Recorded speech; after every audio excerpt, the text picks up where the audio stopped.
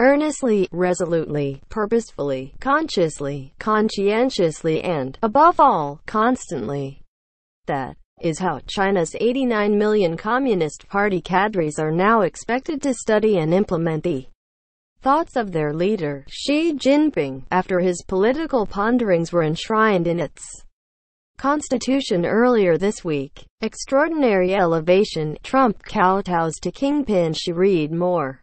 According to reports in China's party-run media, they have already begun.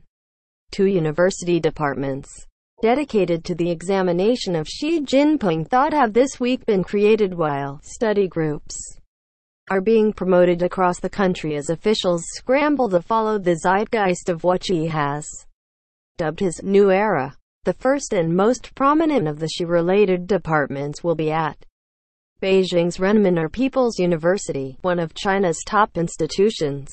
The Beijing Daily newspaper reported that following Xi's elevation, the university had tasked top scholars with probing what is officially called Xi Jinping thought on socialism with Chinese characteristics in the new era. They include Ai Silin, president of the School of Marxism at Tsinghua University, Xi's alma mater, and Han Qingshang, a senior academic from the Communist Party's party school.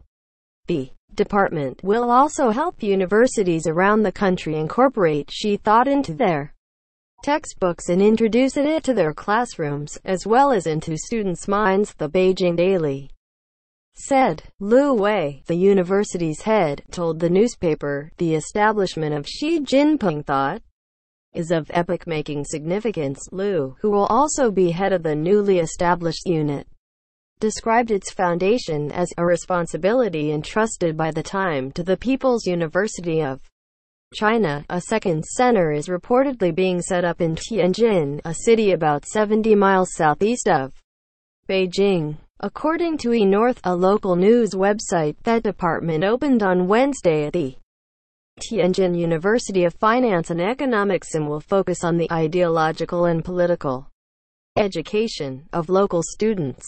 Further afield, the Global Times reported that study groups were being organized from north to south, where cadres could learn and implement the Xi Jinping thought on socialism with Chinese characteristics for a new era.